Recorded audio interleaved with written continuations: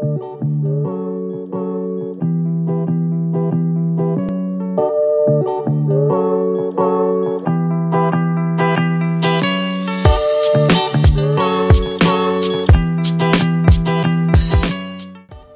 I want to introduce you guys to something called the quadratic algorithm. In general, an algorithm is just a list of steps that you can use to solve a problem. And so this is going to be a list of steps that we can use to solve quadratic equations. I'll give you a simple quadratic equation that we can start out with. Let's say we had this equation. X squared plus 3x plus 2 equals 0. You may have already learned to solve this, you probably already have, but if you haven't, the way that you can do this easiest is to use factoring. What we're trying to find is all the numbers that we can put in for x that make this equation true. So if we can factor, it will help us. What we're looking for when we're factoring is I want to rewrite this as x plus or minus something times another x plus or minus something equals 0. So my two numbers out here have to multiply together to get this 2. And then when I add up, I'll get two middle terms that both have an x in it. And so those two terms have to add up to give me positive 3x. So I need two numbers that multiply to positive 2 and add to positive 3. So the numbers 2 and 1 will do that. X plus 2 times x plus 1. If you multiply this out, you FOIL it or distribute it, then you will get back up to here because 2 times 1 is 2 and 2 plus 1 is 3. Once you get this, then since you have one number times another number equals 0, that means that one of these two numbers has to be 0. So just set both of them equal to 0 and solve.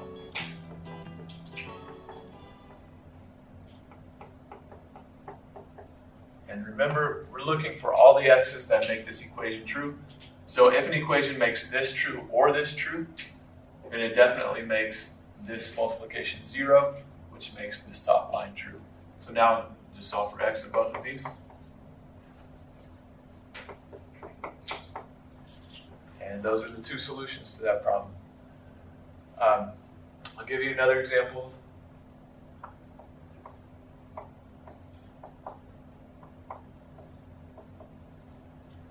Let's say we got this one this time. So now I need two numbers that multiply to positive 2 and add to negative 3. If you think about it for a second, negative 2 and negative 1 will do this.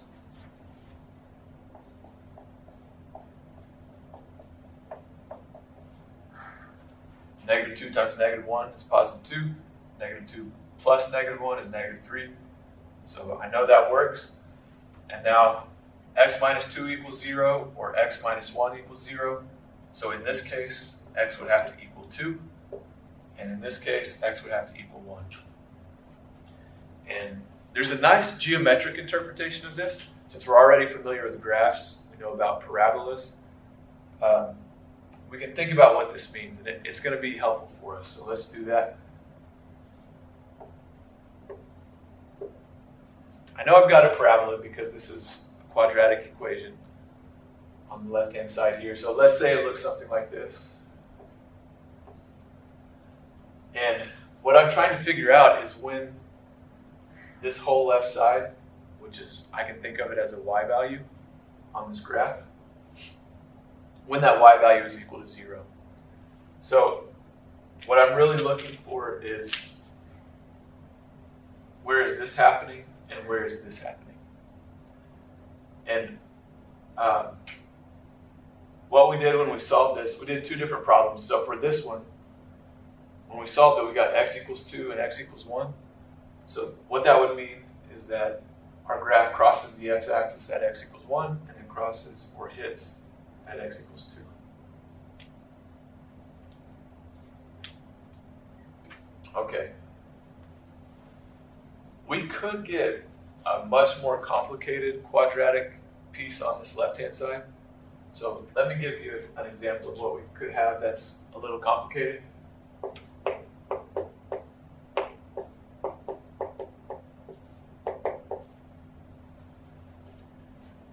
If I get this, then I just look at that and I think, how am I supposed to come up with a way to factor it so that when you multiply it out, you really do get back up to here? It's a lot harder to do that with this than with that one. So what people usually do, and if you've learned how to solve quadratic equations before, I'm sure you've learned this, people develop something called the quadratic quadratic equation, or the quadratic formula. And that formula will allow you to solve this quickly, but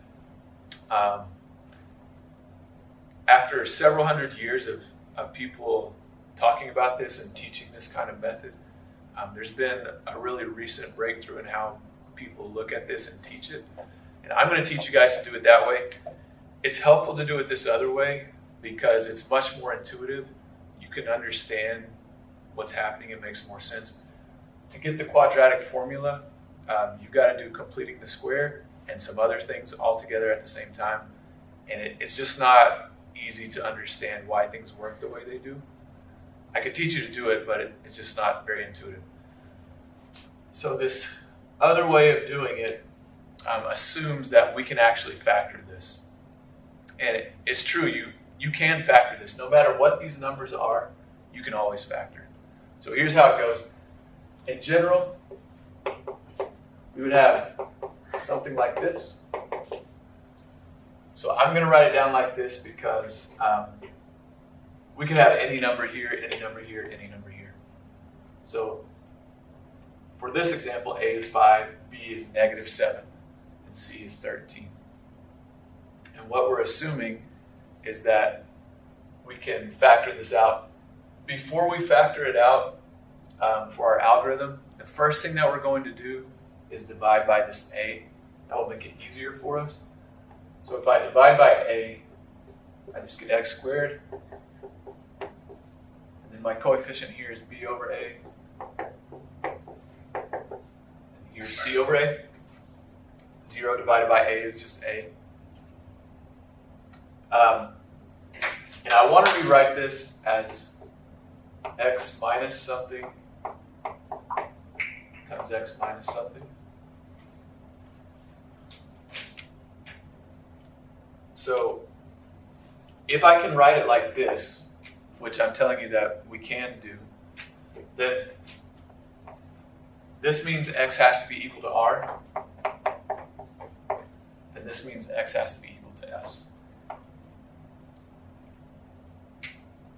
So what we're looking for is these two answers to this original equation. I want to mention how these are different from what we did up here. It is slightly different. So here, we're subtracting off r and s. Here, so r and s is what we're going to be looking for here. Over here, the two numbers that we were looking for were the numbers that multiplied to +2 and added to -3. And here, those were -2 and -1. Those were the numbers that we found. But the actual solutions to the problem, the x-intercepts, which we're going to be looking for here, the r and the s, those are just the 2 and the 1. So if you're used to factoring, we're going to think of this slightly different because this is going to take us to the answer a little more quickly. All right, now let's think about what we know about this r and this s.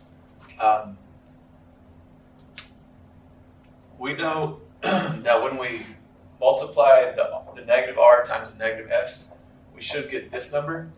I'm going to rewrite this b over a as just capital B.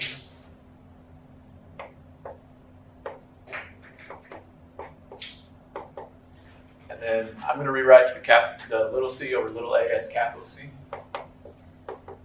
So after we've done our first step in our algorithm, we've divided by the number out in front. So up here, we divide by 5. Then we have something that looks like this. And then I'm wanting to rewrite this again as x minus r times x minus s. So what we know is that negative r times negative s has to equal c. But negative r times negative s is positive r times positive s. So one thing that we need is r times s equals c.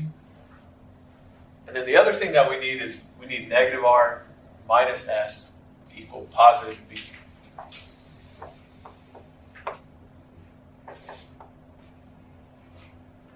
But I'm going to rewrite this part.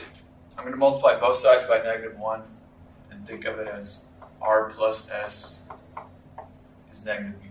So when I add r and s, I've got to get the negative of this number. There's a nice insight that comes from this equation. If I divide both sides by 2, then all of a sudden this side has some nice geometric significance. R plus s divided by 2 is just the average of r and s. So this number I'm going to think of as the average of my two solutions. But geometrically what this means is that my parabola looks something like this.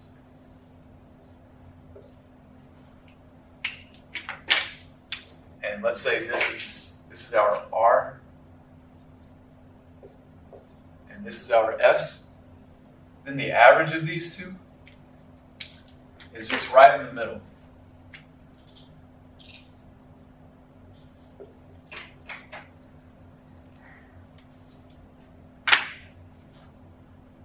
And if I want to get r and I start at the average, then I just take that number and I add a little distance to it. And if I want to get s, then I start at the average and I subtract the same distance. So we're going to take advantage of this. We're going to call this distance z. And the distance is the same if we start at the average and go to the right, or start at the average and go to the left. So now what this gives us is that r we can write as the average plus z. But the average we know is just negative b over 2.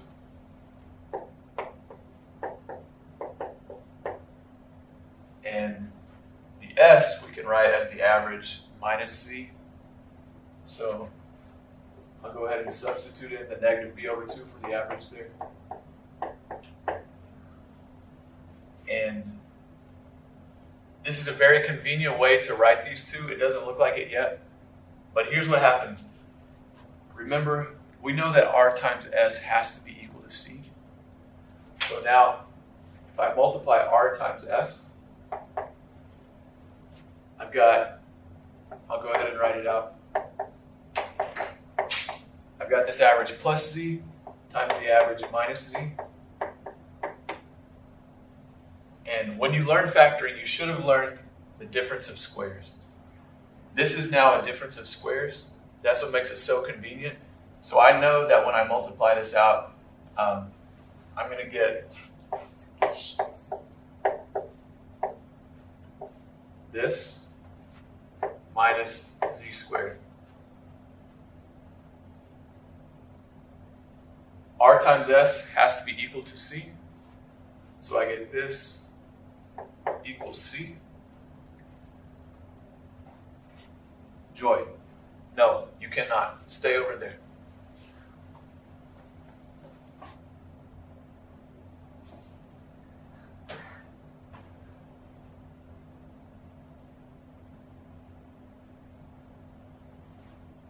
So once we get down to here, negative b over 2 times negative b over 2 is the same as positive b over 2 times positive b over 2.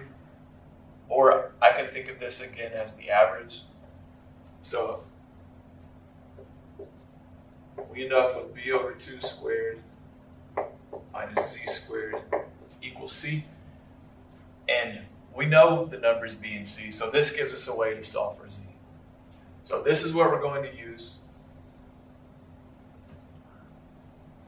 this is our algorithm. We first divide by whatever number it was out in front of x squared, we divide by it, and then we use the b and the c that are left over to solve for z here.